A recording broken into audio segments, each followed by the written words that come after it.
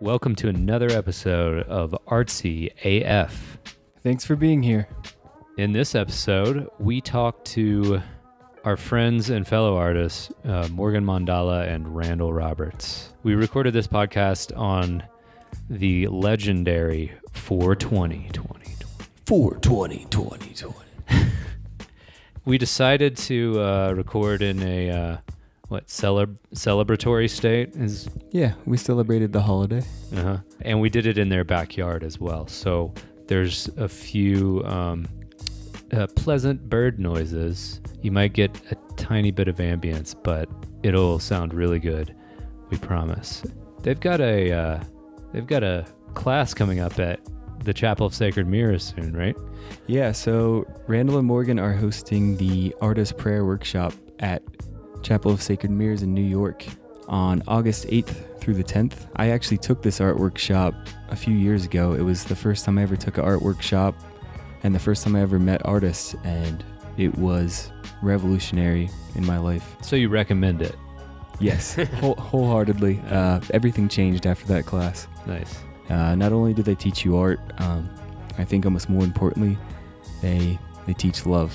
It's a beautiful, beautiful Nice. place to go. And if you're scared or you've been on the fence about going, go ahead and go to cosm.org. That's COSM.org, and go ahead and sign up and change your life. That's right, folks. In this podcast, there are a lot of references, a lot of maybe obscure references even. We have a lot of notes on our website. Yeah, if you go to artsyafpodcast.com, you can find tons of notes and links for references to follow along with in this podcast. And you can also check out Randal and Morgan's solo works and collaborative works that they've done together. So get on over there if you want to dive really deep into what the fuck we're talking about. And so now we're just going to go ahead and dive right in to another episode. In fact, a special 4/20/2020 episode of Artsy AF.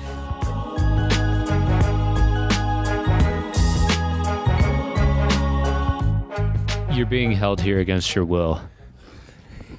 So, hey Randal. Hey, how are you doing? Are you so blazed? Yeah, it's 4:20. Yeah. Got Yeah. a really nice day on those electric bikes. Yeah. And, Yeah, it was nice. E-bikes. Yeah, we got blazed. Dude, we topped out at 30, son, going down the hills. More like that one was 40. Something like that. It was fast. I got speed wobbles. I should have looked at that. Yeah. Should have looked at the speedometer. So, Randal Roberts and Morgan Mandala are wonderful live painters. They're international. Performance painters. We're internationally recognized. Oh, cool. Australia. Hungary.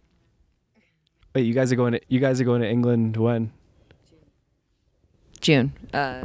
Around the first week of June till mid-June. For Anthropos Festival. We're very excited about that. So you said like the style of festivals that happen out here, they're trying to recreate what's happening here out there. Yeah. That's my understanding, is that the organizers are fond of the Base Coast festival scene that we find ourselves a part of.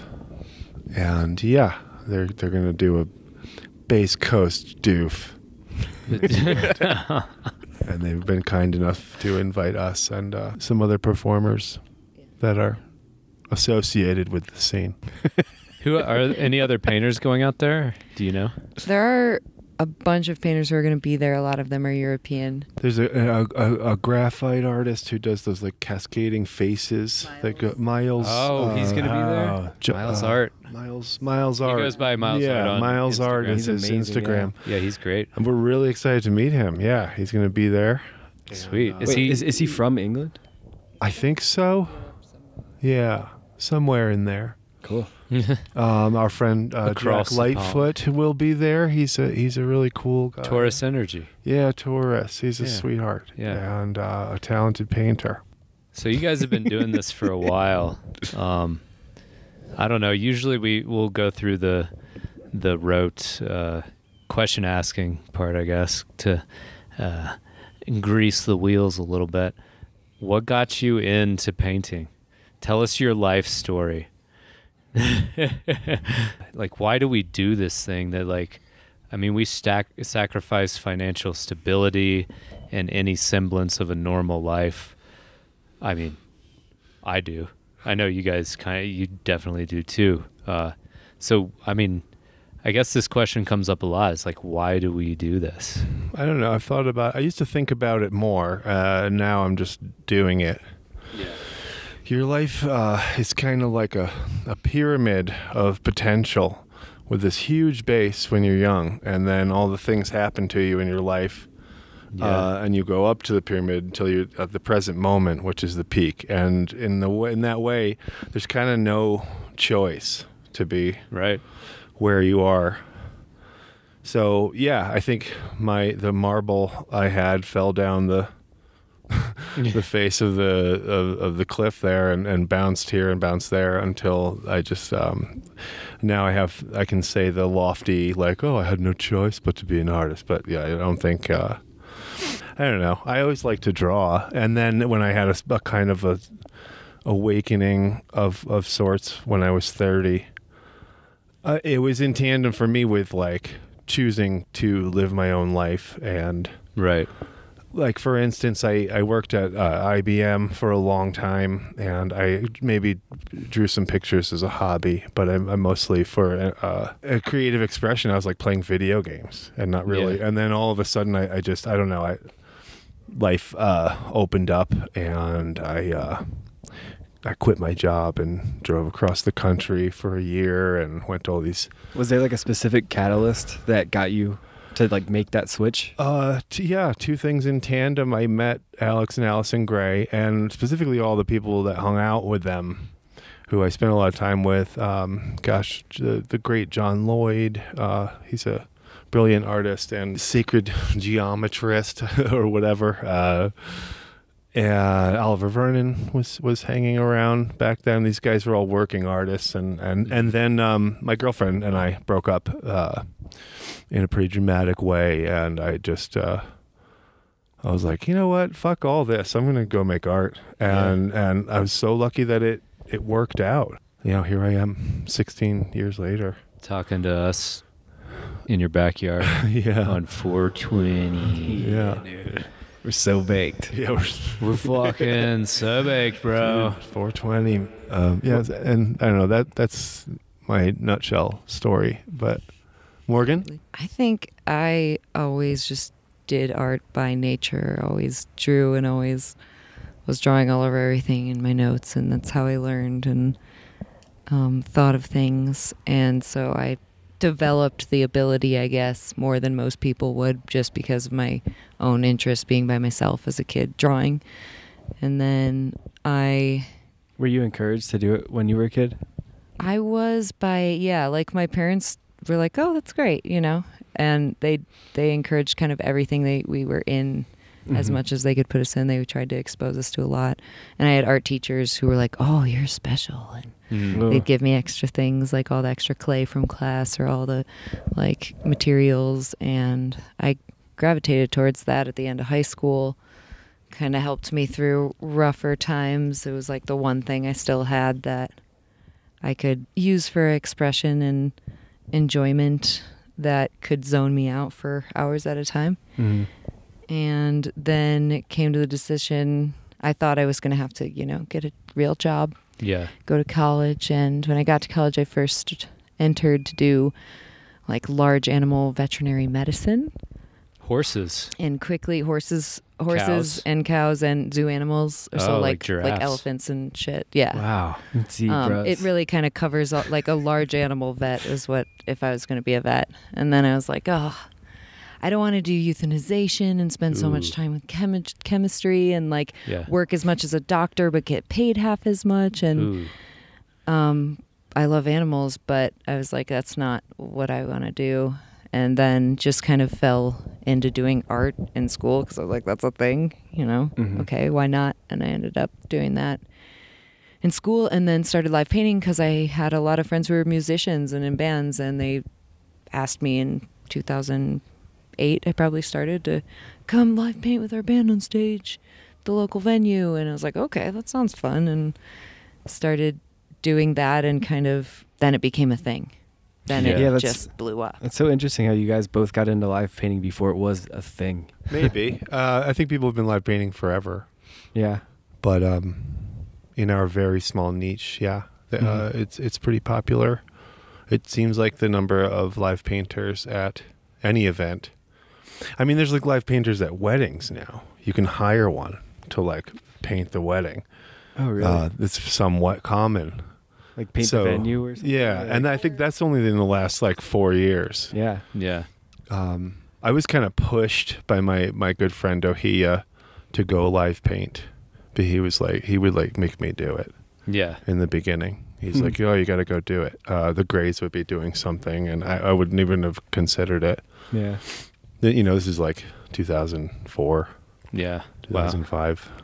Because art's such like a intimate, private thing that you do by yourself, and that transition to like doing it in front of people, it's scary at first. I want to say we were talking about this last night, but the shout out to Anthony and the boys, Papadosio, and the Rootwire Festival from 2012, I think was, being interested in this kind of art and this kind of psychedelic movement, whatever you want to call that, or just art generation and community. That was the first time you got to see like all the hula hoops and the lights and then rows of professionally lit live painters on these small platform. Yeah, these risers, and it was all for that photo. It was the first time in America, I think, anyone had seen anything like that, as far as I know. Seeing photographs from that event specifically pushed me to start painting. Really? I was doodling, and I remember seeing pictures of that, and it just looks so cool. It was a good one, man. Yeah. I feel special. It's our like little Woodstock, Rootwire was with the first or second one, whatever it was it was really a cool little time. Yeah, it was magic because they brought all these painters together who had never really met, and then we realized, wow, it's like we're all doing the same thing, and it's kind of like a meeting of the minds sort of thing. Yeah. Yeah, it was happening like in little areas, I think. Like there were the Colorado kind of crew of 8 live painters, and there's California larger crews in different cities, and then Papadosio spent time touring and picked their favorites and invited them all to Rootwire, and for some reason we all showed up to the middle of Ohio.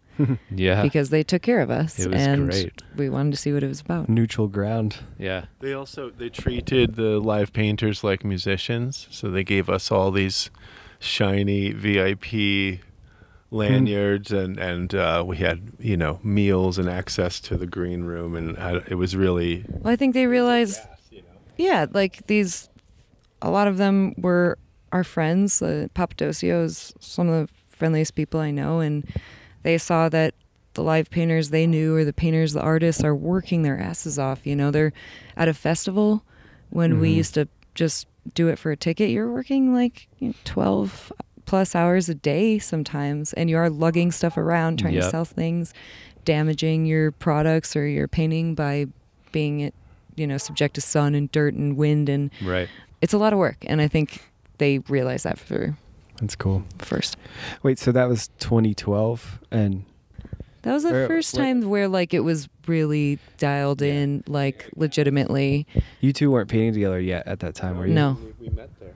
I think 2000. Oh, wow. That's also where I met both of them. Oh, wow. Very special. Very special place. That's when I lived in Kentucky, and Morgan was talking about all the crews, from different areas. And I was like the one guy in Kentucky doing it at the time. And I was like real nervous to, I think someone was giving a workshop. It may have even been Randal, but we were all sitting around, and I was like nervous to meet, like Morgan and other people. But my buddy Martin had told me to say some sort of inside joke to Randal when I met him. Because like Randal and I hadn't met yet, but Martin and I already had. And he was like, say this thing to Randal. And I met Randal like on the second day, and my voice was just completely gone. And I was like, Martin says to say that. And he cracked up, and yeah, it was cool. We hit it off, and yeah, I mean, seriously though, shout out to Papadozio. Yeah. Jeez. And to the artist Martin Cash. He's a mutual friend of ours. Yeah.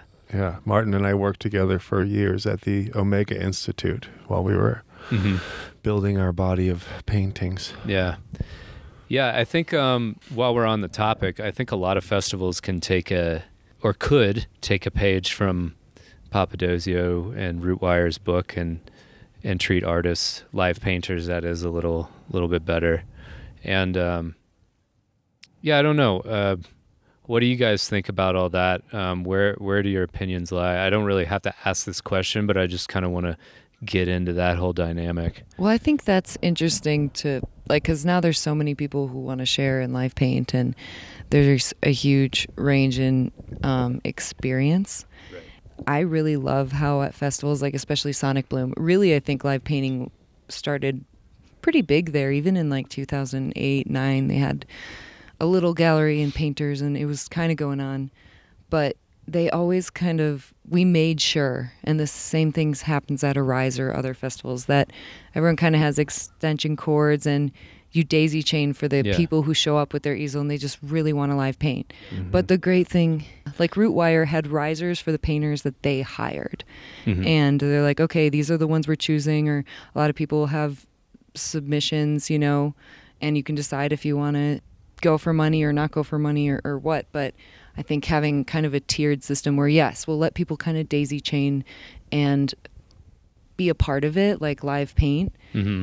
But there should be, kind of depending on experience, like packages. Something to work for. Like you're painting on the floor and you're like, man, I want to crush painting. So like one day I could paint up there or something, Yeah, it's like headlining DJs compared to people who are opening or playing whatever set. It's like if you're a dancer, and you get your shit together and learn aerial acrobatic, routines on these awesome, hoops hanging from the ceiling, then you should be paid and go do your thing, if you practice that much. Mm-hmm. But there's also nothing wrong at all with bringing your canvas or a frisbee or whatever down to the celebrate the music, however you choose to celebrate. But I think I see what you're saying. Like the lines are a little blurry for like what we're doing. We're sort of like, are they just out there with a hula hoop, like doing their thing, or are they a working artist with a huge Instagram following and surviving on print sales and I don't know. Maybe hopefully the quality of the work and the staging at these things. What's cool, like you guys specifically have developed the thing where you're like true performance painters. I had known you guys for a while and I knew your artwork, but then I went and saw you guys paint on stage at Spangel. I was like, oh god damn, like this is legit, thing. Yeah, it's like truly entertaining. Yeah, we don't always talk about everything, but certain things, when it's like a one night on stage, something needs to happen gig, we kind of like have somewhat of a plan and think about set times and who's playing and when to do kind of the reveal brush strokes so you can finally tell what it is and then watch it change. We try to think about that, and that's why it's just a totally different, awesome experience that I never thought I would have as a painter, as an artist. Yeah, it's the performance aspect of it. Yeah. It's like give people something to talk about and turn their attention to. Like, how long have you guys been painting together live? Since 2013. So you like kind of over time figured out a way to make it more like a deliberate performance, but still like being in the chaos. We were so honored to be on stage with our favorite music, Spangel, that we were like, okay, if we're ever going to plan something out, we should do it for this show because it was really special. Well, and we were trying to think about, like, if you're watching a live painter from the back of the crowd, like that far away, like how can we make it so you can see from the farthest part of this auditorium and kind of know what it is? And even the closest people are 50 feet away or something when you count the stage and the barrier around it. So yeah, we wanted to like make it pop and have it be fun for everyone to watch as they like stare at the stage. And Simon's awesome about that too. He's like gets that like it's hard to be just one person up there for a whole show and everyone's just got their attention geared toward you. And it's nice to have other things to look at, like performers and painters, and just has a more whole vibe to it. Yeah, when we painted with him in Australia, we were kind of nervous, and we're back, and we were like, "Where do you want us to go?" And he goes, "In the front." Just get in front of me. I don't want anyone to look at me. How's the balance between, especially, you guys are known for live painting and you get paid to go out to gigs and stuff, and you do it quite a bit. What's the balance between live painting and then like studio work and like? It depends on the situation, like in the length of the live painting session. So if it's like a one night thing like that where we're doing a huge one night painting, we'll either take it to some smaller gigs that aren't a big deal or work on it in the studio to try and get it finished. Yeah. Other ones, like festivals that are long enough and are like kind of survivable enough to be able to paint all day, will pretty much be finished and might work on it a little bit in the studio. And then I have personally studio pieces that I don't really take out very much, that are a little more like refined, or that I don't really want the full energy blast. But I do find that it is sometimes helpful to like get you out of a rut, to like take your painting out live and be forced to work through whatever knot you're in. We typically will start, like if we do a festival, we'll do a new painting every time, try to finish. For some reason, the ones, not the physically big, but like the big idea paintings, your bangers, that, if you will, like stay in the studio and are born there. Right. A lot of the live painting, and really it's influenced by artists like the Further Collective and our friend Seth McMahon, like the flow kung fu throwdown in a niche within a niche within this small niche already there's this kind of breakdancing performances, or it's flow kung fu. It's like who can throw paint and go crazy and then make that shit look dope by the end of the weekend. Like our live paintings are like for our painter friends. Yeah. It's it's like jazz almost. It's like improvisation. Yeah. I always think of things Seth. You can't think up necessarily while you're just sitting there looking at a blank canvas. You kind of just like automatically let your hand guide you, maybe to the rhythm of the music, or maybe just to whatever you're feeling in that moment. I know it sounds corny, but so I guess with that dichotomy, and we got a dog chiming in a little bit too. 420 blades. 420 dog. Boulder ambiance. So do you guys have a preferred way to paint? What do you mean? Do you like flowing better, or do you like and what's the they feed each other. They right, do. yeah. They like inform each other. I think I can't say which one I like more. One is more relaxed than the other, but one sometimes is more ultimately satisfying. You learn more when you're flowing and you don't know. And a lot of studio pieces will have like places where we don't know what's going to happen and just have like a frame for kind of what's going on in the painting. I get frustrated or feel like I'm painting myself into a corner when I decide too much of what the finished painting is going to look like. Yeah, I do too. I forgot what I was going to say. Dude, 420. 420. Blaze it, bro.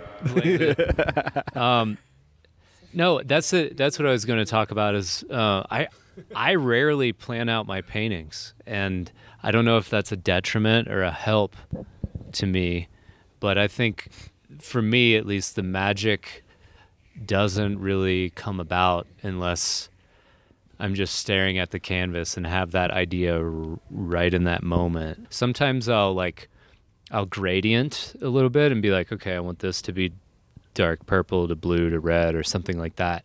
But I don't know what it is, but I'm real attracted to that in the moment kind of And you don't have to come up with an idea for a live painting.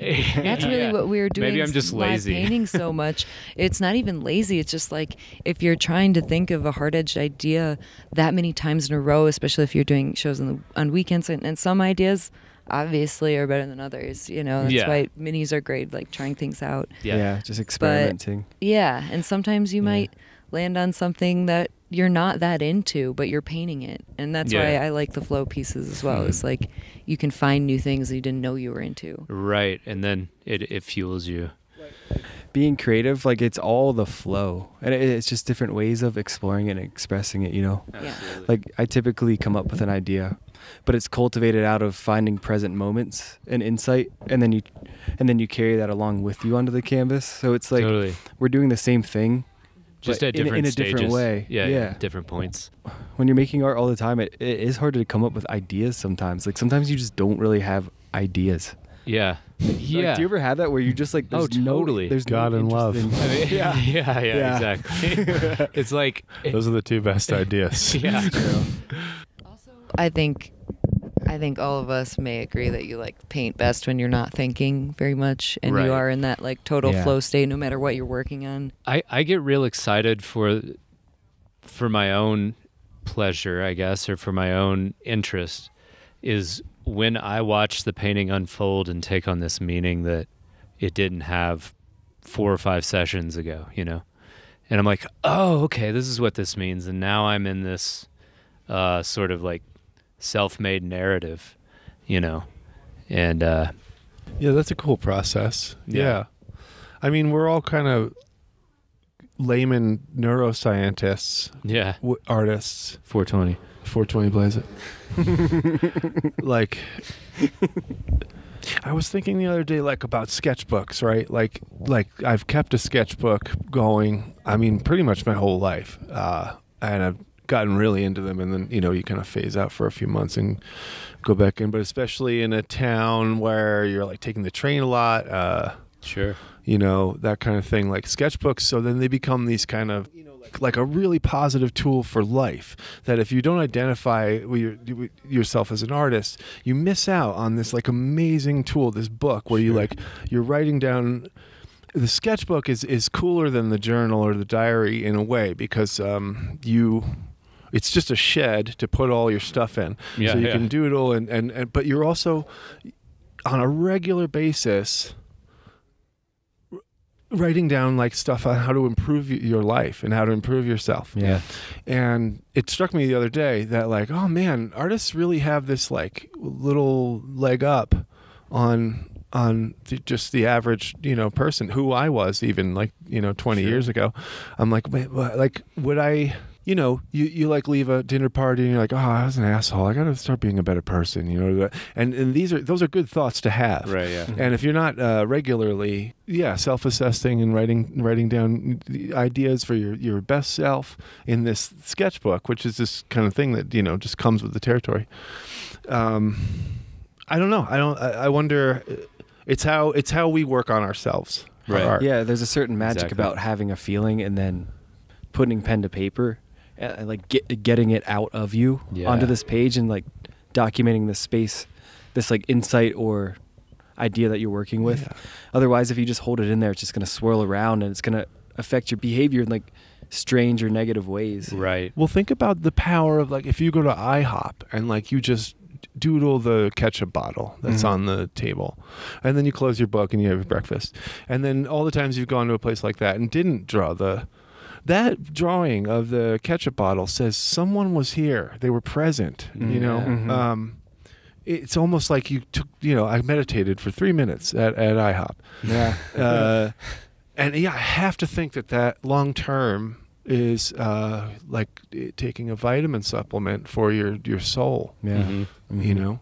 Yeah, I love sketchbooks, you know. And then, so what I was going to say is when you're painting and sort of like embracing the random, and then you're like solving these problems, you splash purple next to yellow, what am I going to do? Yeah. And then you solve it. Again, I wonder if that has a positive long-term net effect on the artist. There's a positive psychological effect for sure. Yeah. I've also noticed like my art at large, like finished pieces, like paintings, they're so much better whenever I'm regularly in my sketchbook and experimenting with ideas and getting loose. It helps you like loosen up and be more open to how the paint wants to go on the canvas, instead of like, you can get really like closed, narrow-minded if you don't spend a lot of time in your sketchbook.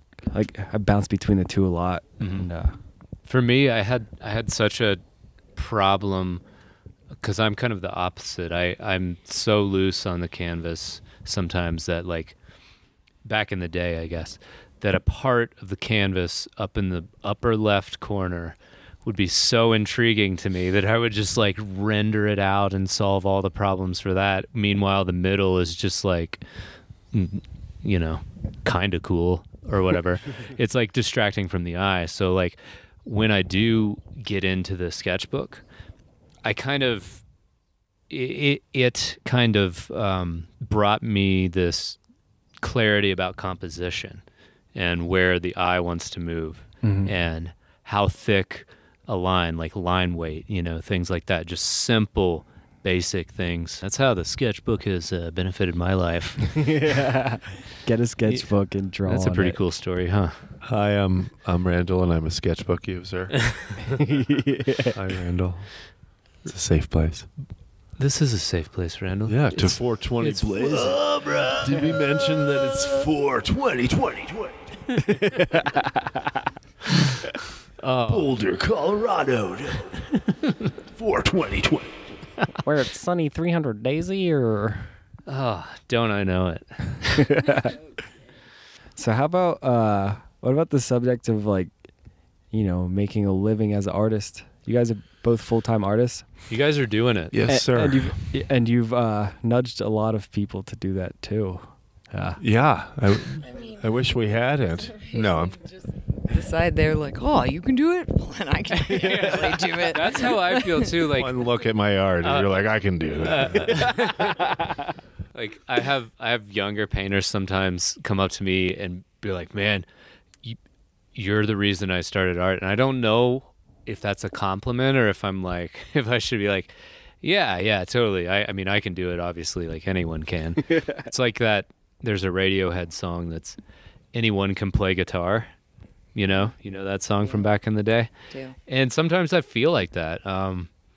Anyone can paint, or anyone can learn how to cook really well. Anyone can be creative. Yeah.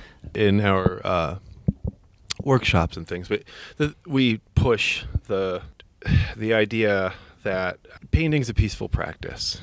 And look, if you want to be if you're working on yourself and you want to be a kind person, let your self-criticism and your skill level even, let that stay at the front door and work on art. You know, it helps if you're in prison to work on art. It helps you. I don't know. Kind of prison. Yeah, metaphorical, literal. This metaphorical prison that we're in. Art's a peaceful practice. You can't be hitting or robbing anyone when you're trying to work on a canvas. So if you just want to draw the line there and be like, I want to be just a nice enough person, then you can embrace art. It's one of the great human activities. I was going to say also that, you know, as far as making art full-time and being a full-time artist, a lot of people come and they're like, yeah, I want to do this, I want to be an artist, and then they're going to get to this like platform where everything's cool and they're making a bunch of money. It's like this illusion that people have. It's not as glamorous as it may seem. Yeah, exactly. Like, yeah, like keep your day job and work on art if you like art. Like even go part-time if you want to really try to like start to see how it feels to try and make a living on your art. It's like full-time hustle, and you don't always know where money's going to come from, and sometimes it's great, and sometimes like you do work for yourself, you have to run a business on all sides. Yeah. But it's amazing, you know, you can do amazing things and go to galleries all over the world, or like have these experiences that are wonderful, but it definitely isn't something you should just like. Randal amazingly quit his job and became an artist, but that's a beautiful, miraculous tale, and I don't think that's everyone's path or should be. Yeah, well, it's fun to discover your ability to like survive. And during my kind of epiphany period there, I was like, oh, I could just wash dishes on a cruise ship if I want to, and turn into the Big Lebowski, and just like everything's going to be okay. Right. You know, like this is my life. You know. Yeah. I think that Morgan and I, we also felt so strongly about not just art, but about this, the psychedelic movement that we've been lucky to be born into here. Yeah. I feel really strongly about that. I identify with the counterculture. And these things all overlap when you're like, okay, I'm just barely smart enough and savvy enough that I can't live with myself if I go get a day job. Yeah. I have to give this a go. And so then you become a professional artist. And then there's And that's the hero's journey right there, yeah, right? I mean, but there's a lot of way stations into surviving on art. I mean, a lot of people around here like dabble in the weed industry or do other side jobs. 420 dad. 420. sunburn.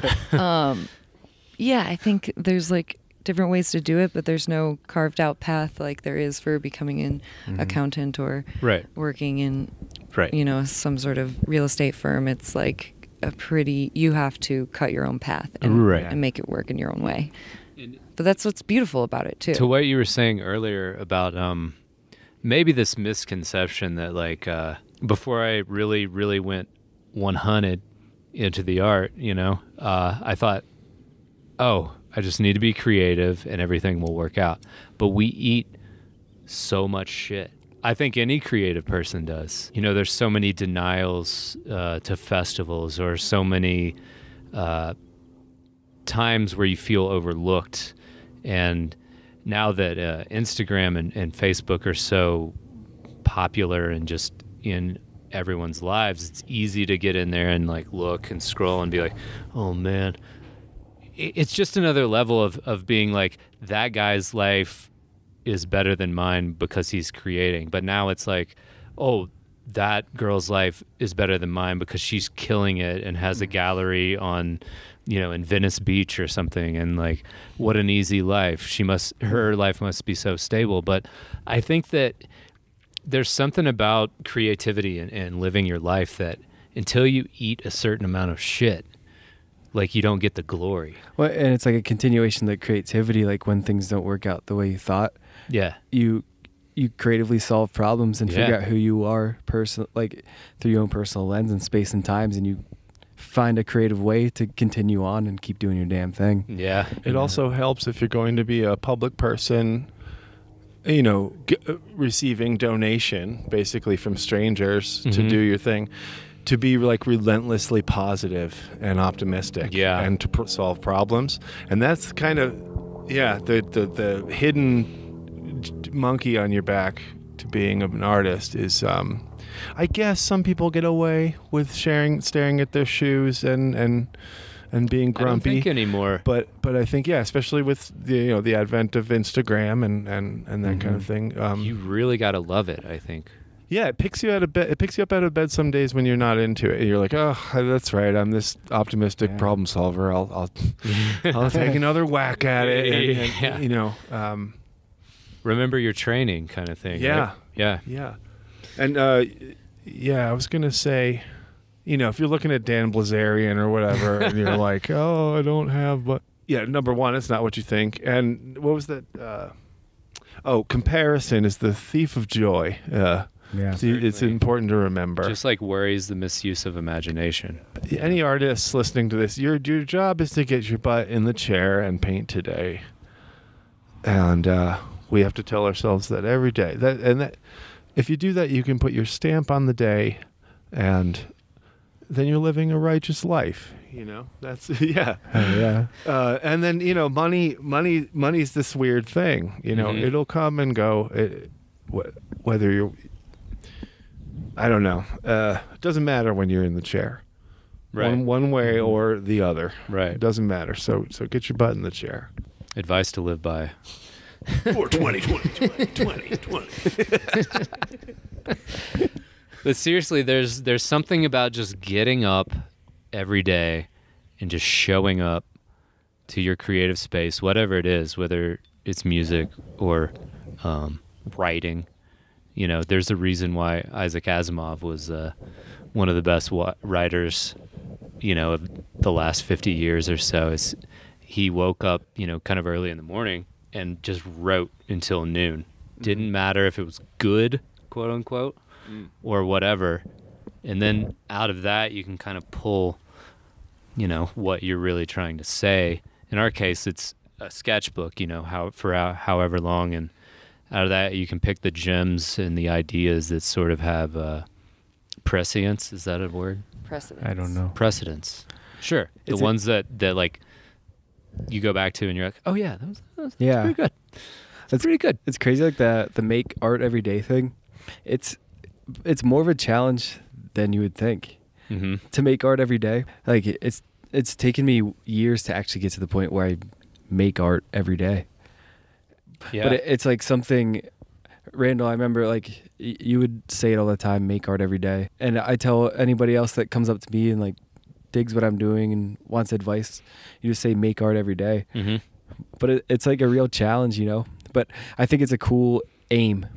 Mm-hmm. Yeah, it's also the kind of like boiled down, quick high five version of living a righteous life. Yeah. I think in tandem with, if not preceding the art stuff, is the desire to see the world of man be healed and to contribute to the good team and to be good yourself. Then you create this whole life where you're making art, and then you say to a passerby, make art every day, because that's the distilled idea, that if you tell somebody that and they go do it, they're also going to compost and Yeah. There's use so many factors that play into making art every use day. low impact, long life light bulbs and get an electric bike, and that, because it all comes with striving for this somewhat arbitrary goal. I don't think art's arbitrary, but make art every day is kind of like saying, Be peaceful. yeah, go and be peaceful. Yeah. Your painting should look dope. But really, having the wherewithal, it helps to look at other dope shit Absolutely. a lot. Frequently. Morgan and I look for new artists every day. We try to find one or two every day. Like, oh, check this guy out. Mm-hmm. Check this girl out. Just so you're filling your head up with dopeness. And so that you can look objectively in that kind of crucial second half of making a painting and go, okay, but does it look dope? Will anybody on the street walk by and go, hey, whoa, cool. that looks cool? Yeah, That's that last little bit to put on the painting. Well, and I think it helps with figuring out what you consider dope. Like what's dope to you in a painting? Yeah, like 420 like, dope, dude. When you look at a painting, you're like, Dogg. oh, this is awesome. Well, why? And how can you like absorb that or take it into consideration when you're working on your work? Do you like how it feels like there's a ton of distance? Do you like this one hard edge? Do you like a certain shape or whatever it is? I don't know, color palette? Yeah. Always hard edges. Yeah, hard edges. Yeah. Blair, our producer over here, had a good question. Do you guys have like daily practices or rituals? What's your day to day? Like how do you get it going? I like to hike in the mornings before I do anything, and then smoothie, and then work Yeah. for the rest of the day.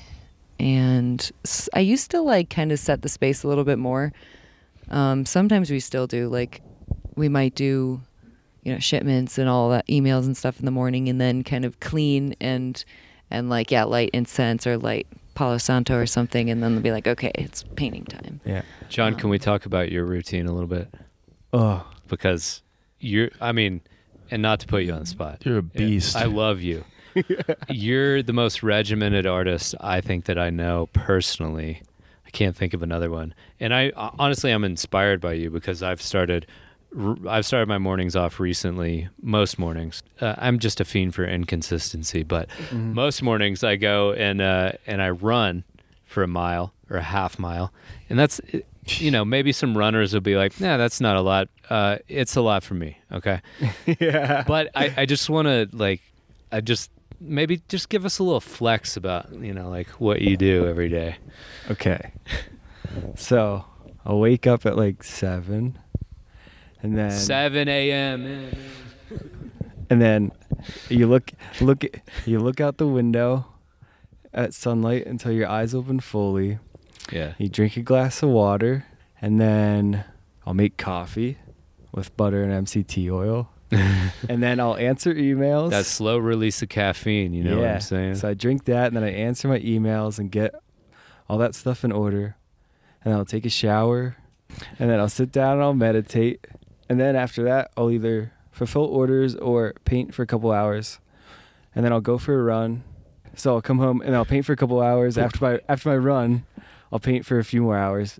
And then I'll do like a weightlifting workout, like kettlebells or like body weight stuff or like pull-ups. And then eat dinner and then paint till I go sleep. That's kind of what I do every single day, pretty much. There's always like room for variation too. Yeah. But there's like certain really, like the most important ones I think is meditating and getting some sort of intense workout in. Yeah. It just personally for me helps me just be like less anxious and chiller. I think it's good to get some physical activity, and if you're going to be sitting around painting all day, Yeah. it can get old. Randall, so Yeah, what do you what's your do? routine? Oh gosh, I would love to be training for the Navy SEALs like you guys.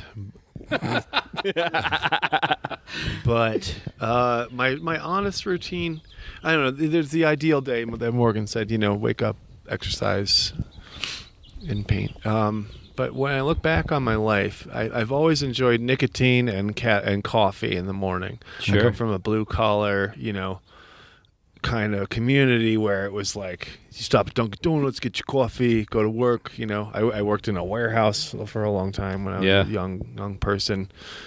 So that kind of like the warehouse guys like smoking cigs and having coffee like before you start your day has stuck with me my whole life. I like being like a wizard. I go on the front porch and now I don't smoke cigarettes anymore. I smoke the Juul alternative.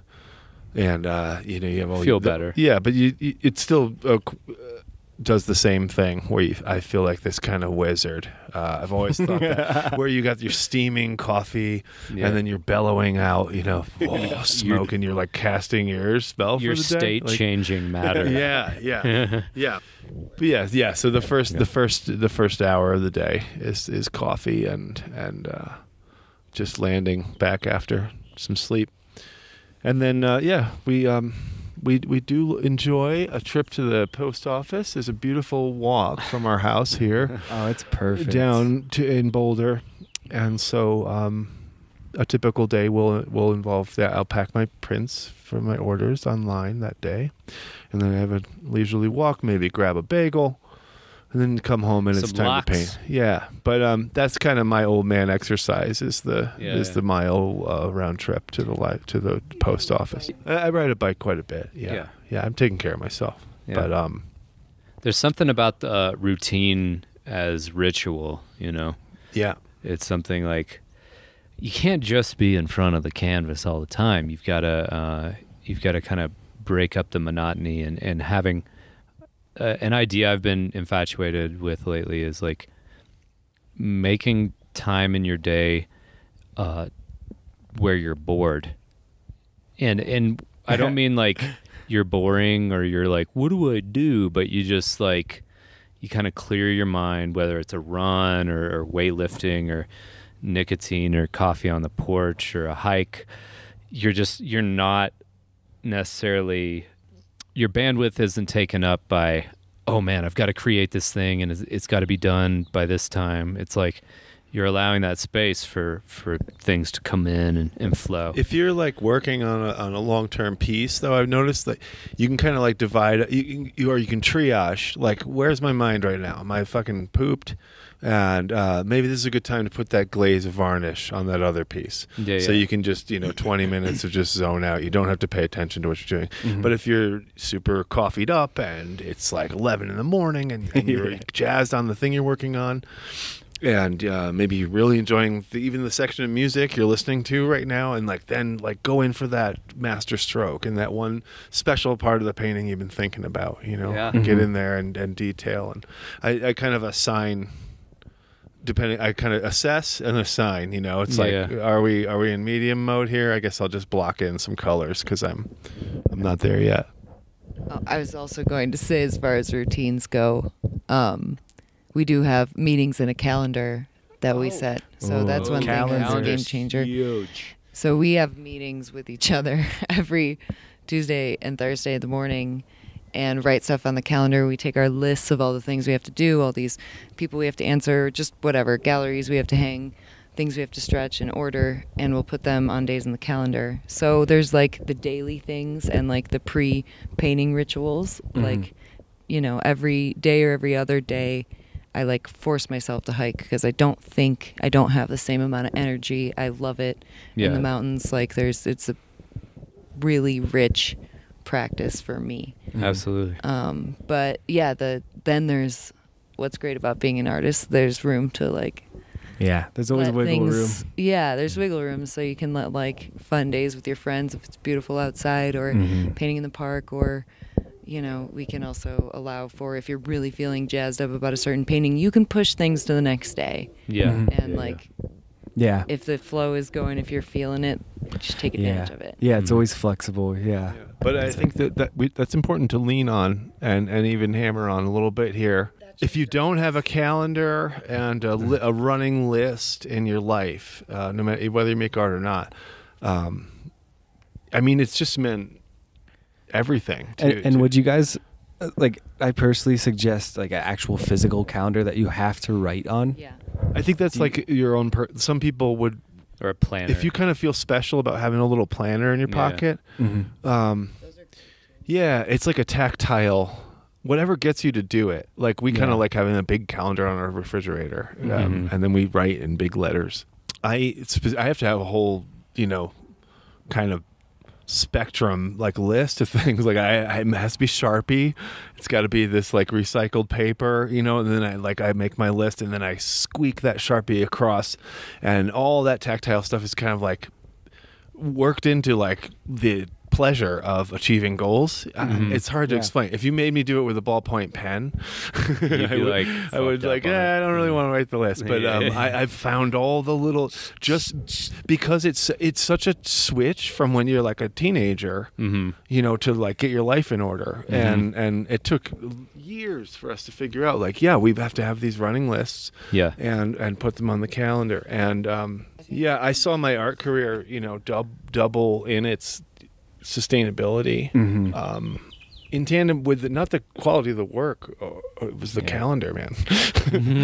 You tend to like float in chaos otherwise, and maybe it really helps to have goals so you know how to direct your energy for that day. Exactly. Or else you're just like, I don't know. And if you start what's thinking, most important right now? Yeah, if you start thinking about all the things you have to do, and long term, short term, today, like things that happen that you didn't expect that are going to take 2 hours today, it becomes like really heavy and daunting, and running your own business, it can just feel like too much. Well, like the calendar, because you have these tasks, it helps set your mind straight a little bit. So then once you are creating, you're freer to be present with that. And you have long-term and short-term goals on there. So, you know, you can plan out, okay, and you look at the calendar each day.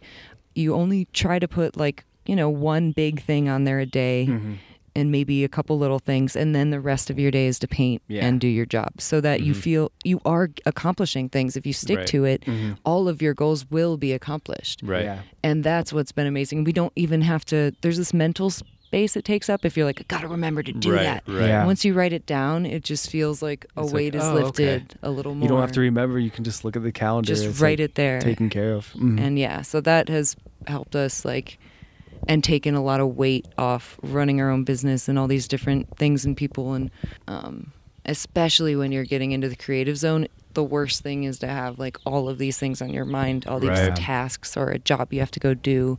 That's the worst feeling. Yeah. So do you guys have maybe like personal missions with your art, and then a collective one, like between, you know, how you guys work together a lot? Does it all melt together, or what are you guys trying to do with this damn thing? Yeah, what are you guys doing? Morgan and I are kind of, one of the things that really brought us together, I might say, is like we have the same double initials, right? I'm Randal Roberts, she's Morgan Mandala. And we were like, oh, that's Nick. Mr. That's cute. Ray you Row. know? And then we were like, we kind of saw Momo. that if we were like in love with each other in front of everyone, that would be nice for the world. Mm-hmm. Yeah, And we were kind of aware of it when we were recording, when I was courting her. An old-fashioned courting. I was like, look, you know, if we're really in love like this and we go and make these paintings in front of everyone, like that's some hot damn inspiring shit, and it's real. And like, are you really in love with me? Because if you are, we have this opportunity to definitely stale bread. But we were a little bit aware of it. I was aware of it, and you know, it was like, won't this be awesome? Like, let's become, in a very minor way, it's not like our main thing, but we were like, we're aware of the spectacle of this like couple, and Morgan's adorable, and I knew the two of us being up there, people would go like, oh, I want to sleep with that girl. and someone, their friend, would lean in and go, no, that's Morgan and Randal. They're this like couple, and they go around making art, and aren't they cute? And don't I want to treat my partner like in that. a way like that, and make stuff together? And I don't know. It's a little bit of the public side of why we make art together, right? I mean, you're looking at me so weird. It's beautiful. It's really cool. Yeah, I mean, I've never heard it articulated quite like that, but I would say, we want to. I'm also in love with you outside of that. It's just for the public thing.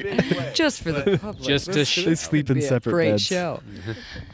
I don't know what our goals are, to keep doing what we're doing, and hopefully find a way to make it more sustainable. And really, we get a lot of pleasure from each other, but also the community that surrounds this.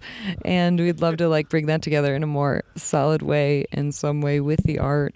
With, you know, right now we're kind of short term looking for just a little hub around Boulder, Colorado, where we can start to build a little foundation art spot for people to come hang, take workshops, do art shows, and have a little bit of mountain paradise. But yeah, I guess it is ultimately, our paintings are meant to like spread love, or the idea of working together and making something beautiful.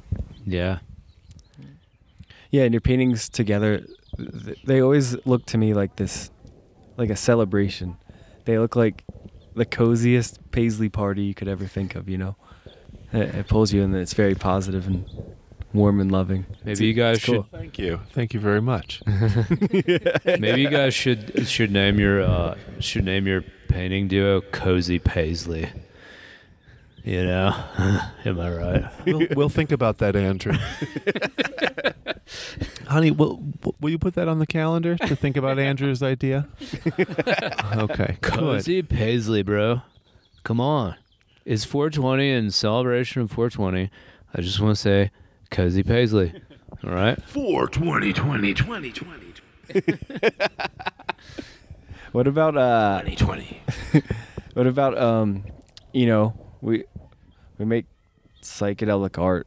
Like, what role do psychedelics or psychedelic experiences play in your art? Well, in the words of our boy Terrence McKenna, I think if you go through this crazy ride, to paraphrase Terrence, if you go through this thing called life without ever having tried psychedelics, it's as if you did the whole thing Without having sex. Yeah. It's that important. And it's tricky, because out of 7 billion people, you know, it's not for everyone. Certainly not. So it has to find the right people. But when it does, then you weep that you had waited this long to experience this side of life. And when I set out to make paintings, I was really into, I wanted to write a little bit, and Mark Twain, of course, I love Mark Twain. And I really vibed with his write what you know. So when I set out to make paintings, it was like, what's the most important thing I can make a painting about? And I think psychedelics were, when I scan my life, it's the most important thing I can think of to talk about. When you take the temperature of the rest of the world, that there's so many squares who most people who've ever lived haven't tripped. Right. And I think, right now at this curve of the human evolution, it's important for the right people and as many people who can safely journey on psychedelics as possible, right, to maybe do that, to solve these enormous problems. It wakes you up to like the real world in a lot of ways, in most cases. Yeah. I don't know. There's a lot of people who shouldn't take drugs because right, the chemistry is off or what have you. But yeah, there's a huge difference between psychedelics and a psychotic break. Just because they have the same prefix doesn't mean they're anywhere near the same experience. Because, you can have a nervous breakdown, which I'm pretty sure I have had in, like, my teens. I was, like, angry, depressed, you name it. All the weight of the world weighing down on someone who hasn't actually experienced any sort of hardship necessarily. But still, it's this psychological thing that weighs on you. And when you have a psychedelic experience, typically 90% of the time, if your brain chemistry isn't off balance, you actually get better. But with a psychotic break, you're not like better afterwards. I don't know. That just to, yeah, I would agree with that statement. Yeah. We're preaching to the choir here, but well, no, yeah. Maybe there'll be one person listening who's like, I don't know about these psychedelic things. Isn't it just like getting crazy? okay, well, if that person is listening, I forget the name of the study, but was it in Chicago where they gave Catholic monks mushrooms? The Good Friday experiment. Yeah, and these were people who'd never experienced psychedelics at all. They were they dedicated their lives to God, and I think there was 30 of them around there. Please look this up because where's Jamie? Look this up. Blair, pull it up. No, but so anyway, if you're curious about psychedelics, check out the Good Friday experiment. These monks who prayed every day and had this connection to God, all, well, not unanimously, but I think it was a really high percentage, 80 or 90% of them experienced what they would call a true religious experience, and they felt like all the praying that they've been doing all along was completely what's the word? Sorry. Is trying to imitate that experience or something? Yeah, they had a legitimate transcendent experience from their perspective. And that's with all the trappings of religion laid on top of their brain. Yeah. I'm doing this story no justice, I apologize. It's 420, bro. But as far as your question goes, I think psychedelics have definitely been an influence on, and Randal's style and stuff too. Like, it's definitely characterized as psychedelic, but you do also have a lot of topics that are more, go a little farther than that and reach more beyond just the topic of psychedelia. It's definitely an influencer. And I think people think that we take drugs and sit in our studio and paint all fucked up. Yeah. And that's how we come up with this stuff. And we hear it a lot, like, oh, how high were you working on that? This? Yeah. And it's like, actually, you'd be really bored with probably our day-to-day life. Yeah. it's not like that. We use we use experiences to inform. Right. Like those experiences may have opened us up to ideas and just ideals or symbols or all these other things that we then incorporate into our art. So it's definitely something that I think we support as a like potential to open up and expand human connection with each other, which is what we're trying to do with our art. Yeah. Psychedelics kind of and weed to some extent lead 420. They lead the user into retrospection, which uncannily often turns towards something good. Isn't it strange that things like hiking and composting and recycling and all these things in the 70s were hippie ideals And fringe. yeah. Now they're very mainstream. So you do these things, Fringe. Sorry. and you have They're very French. Yes. these French experiences. No, but so just the forced amount of introspection that these things give you tend to turn you into like a nice person. Think of the stereotypical hippie guy. Hey man, take it easy, man. You see the interconnection of all things, and in these kind of we do get this question a lot, particularly at Electric Forest and festivals. It's like, how high were you when you made that? It's like, I was completely sober. You don't, when you're done having a conversation on the phone, you hang up.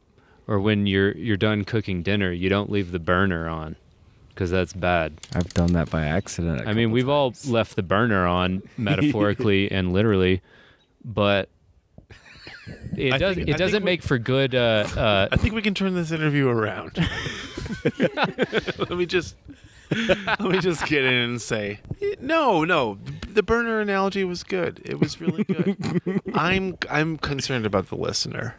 Listener, did you want to hear Andrew's burner thing? Do you want to hear me talking right now? No, you don't. No, you do, though. And this is why. For the following reasons. Art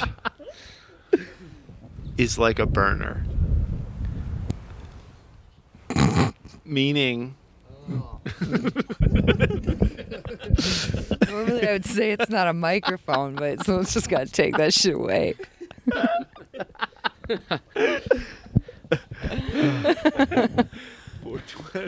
Yeah, we should remind you it's a special 420 episode. Yeah, it's a special 420 episode. I think we're making this in a way of just people that are like, maybe fans of artwork and want to get to know who the artists are, just as people, aspiring artists, getting to hear artists maybe that they admire.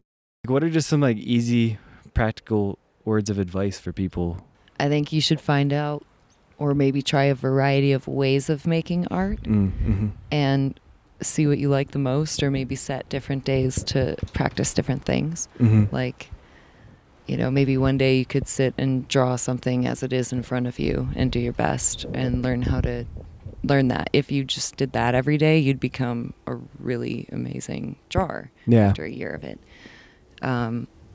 Especially if you're drawing like the same thing or the same variety of things, like you can kind of hone in and figure out what you like to draw or paint about, or building stuff, or just, I don't know, finding out what sets your creative fire and doing little bits of it every day to like get better and feel more comfortable. And you can kind of start your path that way. Because if you make art every day, you're like, okay, well, here I am with paintbrush and paints, and I don't know what to paint, or I don't even know where to begin.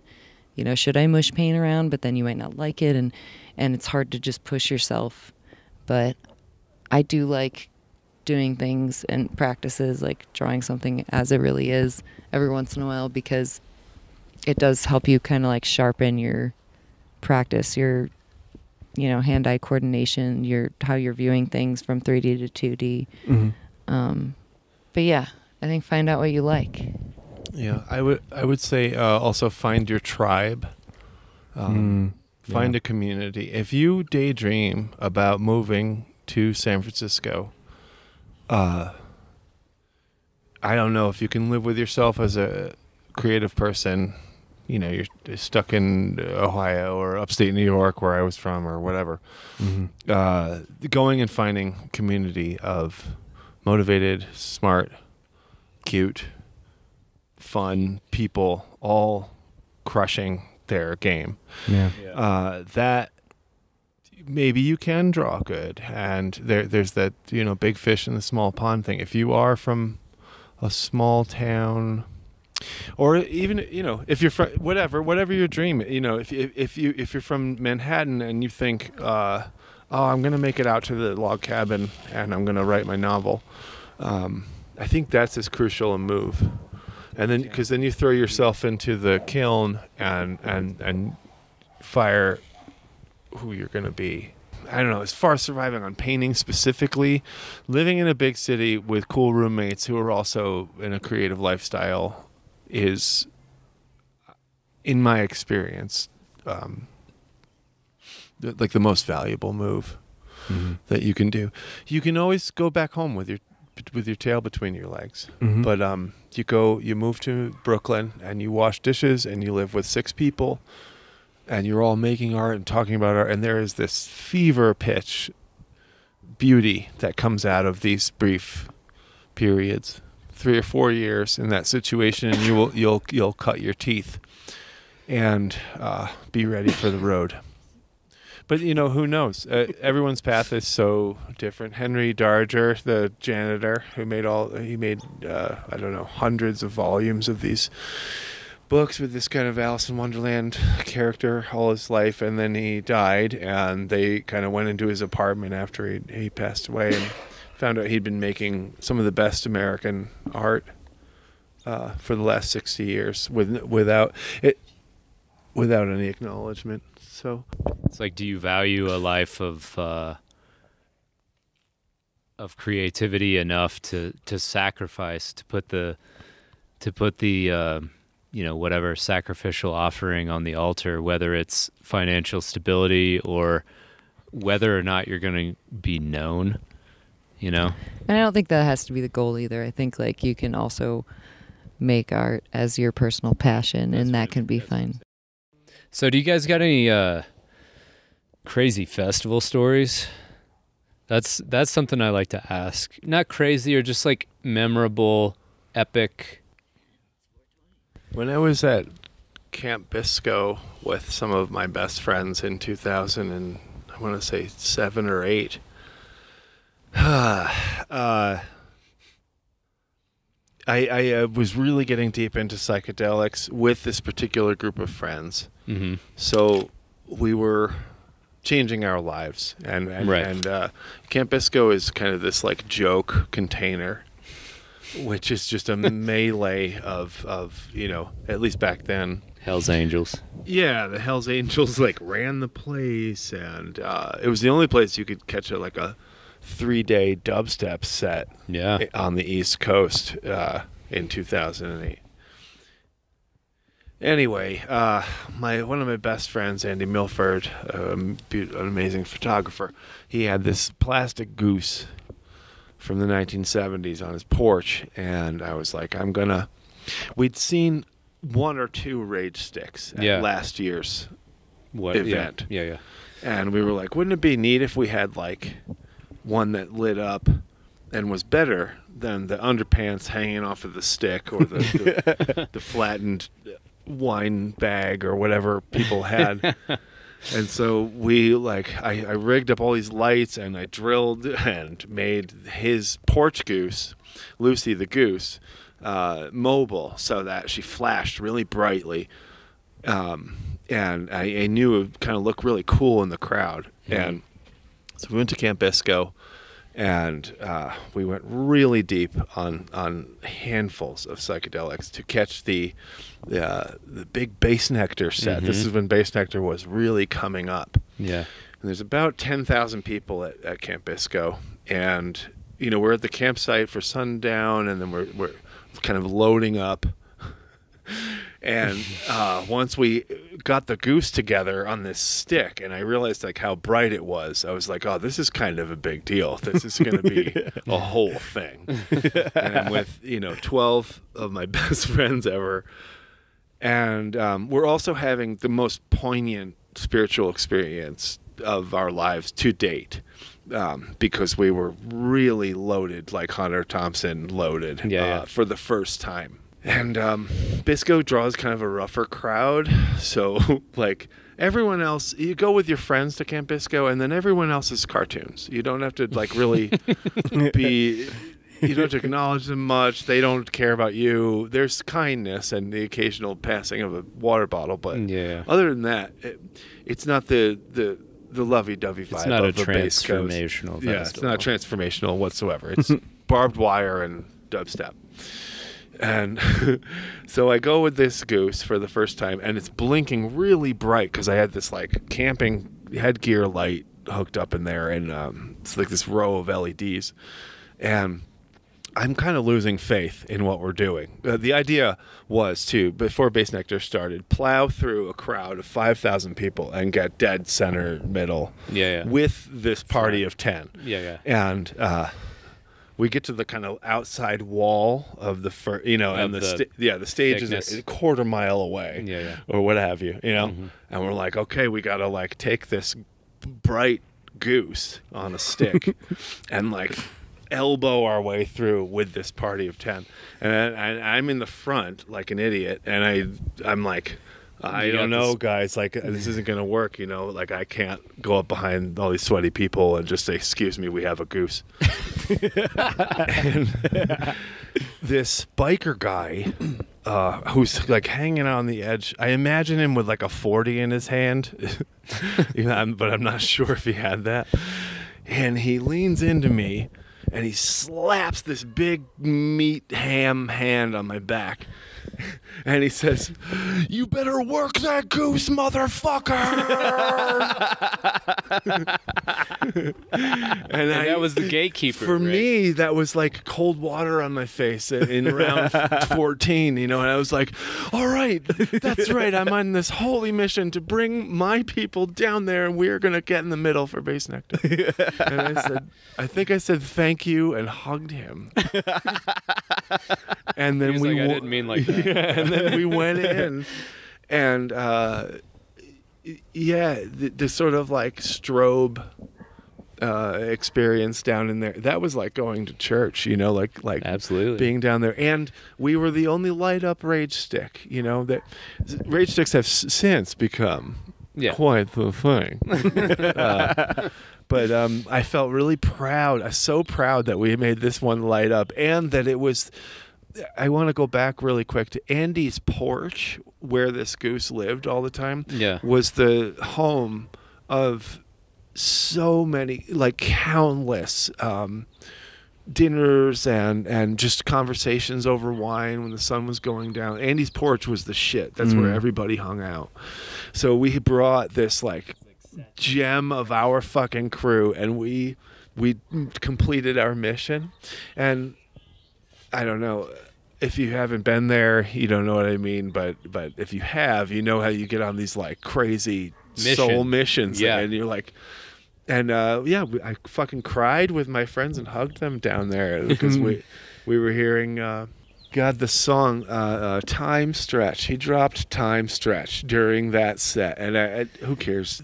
There's a reason he's such a big deal. He was like being a pastor at church for a couple years there for like I think like thousands of people, like 06 to 09. Yeah, for sure. It was like, if you could make it down there, but all the stuff around it, you have to like buy a festival ticket, go super deep with your friends. Oh my God, Base Nectar's playing. You're gonna go down. It's a whole ordeal. I think it's not something that we do anymore. Like, I don't care about bringing the goose to the main stage anymore. Right. But I'm glad that was a real trial and tribulation, and it was beautiful. Was the goose on your workbench the same one? Yeah. Cool. Well, now no, but Andy has the original. We send each other eBay links when one comes up, and so he has, I think, 3 of them. And the original, and I have a a replica. It's the Gladys Goose company. They only were operating from like 1973 till like the early 80s. And there's only so many of these plastic Gladys Goose lawn ornament Nice. geese out there, and it's like the little hipster pride on that collector's item. Right. Not everybody has the plastic goose. They don't make them anymore. But there's something about having that item that you yourself have imbibed or imbued with meaning. That's my crew, man. That goose is our lady. That's your mascot. Yeah, for sure. The evening's coming. We're winding down. How can people follow you? And If you don't already know. morganmandala.com. We'll have all your information. Shop at Morgan Mandala. Is that what we say for Instagram handles? yeah.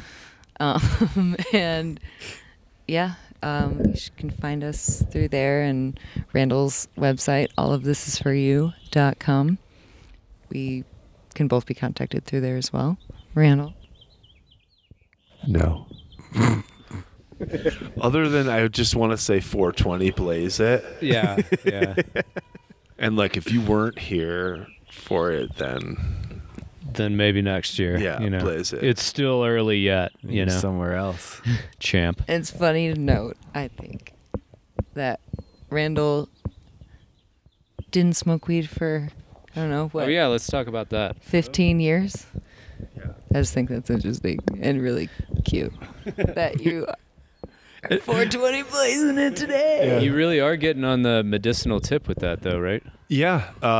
We can go there. I smoked weed like every day from 17 years old till around 25, and then I kind of like started tripping and taking care of myself more, and I just didn't want to I associated weed smoking with daily video game playing, so I was like, I don't want to play video games anymore. I don't want to be a lump, sit around the house and right.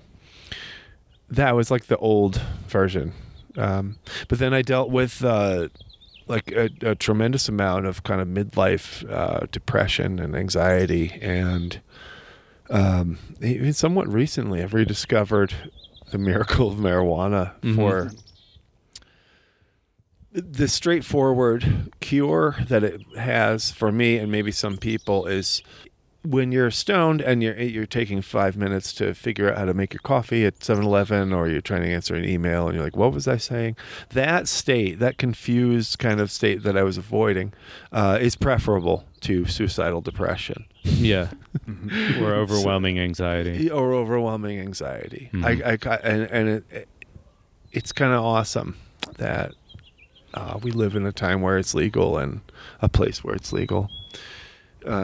Because things were getting pretty dark there for me, and then I rediscovered Lady Mary Jane to make the days bearable. Do you think you need to go through a certain amount of suffering to really appreciate things, or? Sure, a certain amount. Right. I was kind of like more than meeting my quota for depression, and I think everybody should have a blue day and kind of think, oh God, the coral reef in Australia is 2/3 gone. Like really, that's really kind of a bummer, and get sad. Yeah. Because the other end of the next day you get up, dust yourself off, and get to work. Right. There's a more urgent depression, I think, where you're thinking about killing yourself on a regular basis. That isn't healthy, and anything that you can get in there and shake that up with. And it turns out for me, marijuana is a really potent method for getting in there. I didn't want to fuck with SSRIs and get or expensive therapy. Right. Yeah, it's hard to say. Everyone's we're in such a new place as a society. There's so much mental illness, and then the internet is thrumming along like a locomotive, right? And it's clearly all tied together. The over the top consumerism and all this stuff we've never been here before, right. So of course a lot of people are going to check out and mentally and not be able to. It's like short circuits, too much to handle. Yeah. The same thing happened to the poor guys who fought in World War II in Vietnam. You know, you're like, there's too much going on. I can't handle this. And then you survive the event. And the event for us is the world. Like the world at our fingertips. Yeah. I mean, too much information. The internet and global warming alone are like, enough to make anyone drive someone from the Rococo period instantly insane. So what do you do? You know, and I don't like the medical options for placating the mind. You either have to be rich. I'm not trying to take some Xanax. Right, I'm not trying to take Zoloft. I'm not trying to do all that stuff. And then there's this legal weed. That's just right there. Yeah. It's right here. It's a strange substitute because it just makes everything kind of weird and funny for the day.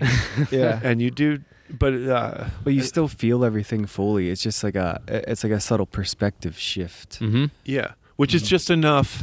Yeah. Put the sunglasses on and you can see through the glare. Mm-hmm. Mm-hmm. That's kind of, the miracle of marijuana, I think. Like, yeah, it's different for everyone, and I think the perspective shift is a huge thing, but it's also the difference for everyone is big. Like it's kind of in my ritual when I won't smoke all day after I've exercised, after I've done all my emails, after I've done all my shipping, after I've done all this like kind of tedious work I want to get done quick, clean the house. Mm-hmm. Then in like the afternoon, when I set my space to work and paint, it's like the open flow paint time. Mm-hmm.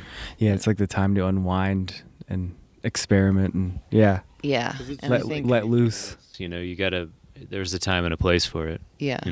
Well, and I think it's amazing how it can go from like Randal mood stabilizing to me kind of like creative open flow, also to like a huge relief for people who are in pain. Mm-hmm. It's a really like dynamic plan. Anyways. 420. Yeah, 420 blaze it. 420 blaze it.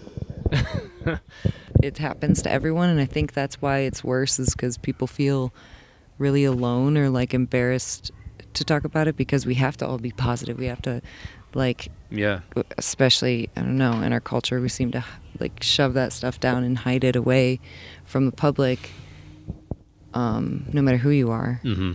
And that can make people feel really isolated, even though that most people are probably feeling something like that. Yeah. Every once in a while you get a glimpse of it when you might mention it, but it's a really interesting and weird problem that I think is perpetuated by the internet and Instagram and all the social media and just kind of the separation and false connection that we have through that. Mm-hmm. Whatever you got to do, if you feel, if you got to go out there and pick up trash, and that's what you feel like doing, like, do it. Gotta do you. Well, I guess we'll tie a bow on it there. Or if you need to take a nap, do that.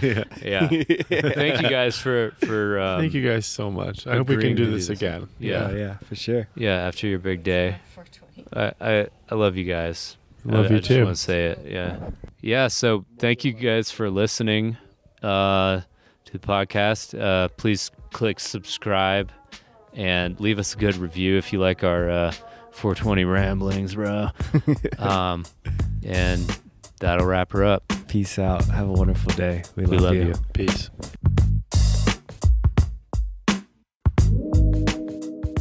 Thanks for listening to another episode of Artsy AF Podcast. For additional images and notes on this episode, you can check out our website, artsyafpodcast.com. And you can find me, Andrew Norris, at andrew.norris.arts on Instagram, and andrewnorrisarts.com is my website. I also have links on my website to episodes as well as all my best paintings. And you can find me, John Speaker. My website is johnspeaker.com. On Instagram, I'm at John Speaker, and on Facebook, John Speaker Art. And we want to give a special thanks to Blair Speaker, John's lovely wife and creative director of the podcast. She also updates the website and does all the podcast notes. So thank you, Blair. And we'd also like to thank Tyler Billman. He created the music for this podcast. You can find Tyler on SoundCloud and Instagram. His name is Get Billsman. That's GETBILLSMAN. Thanks again for listening. Peace. Thank you.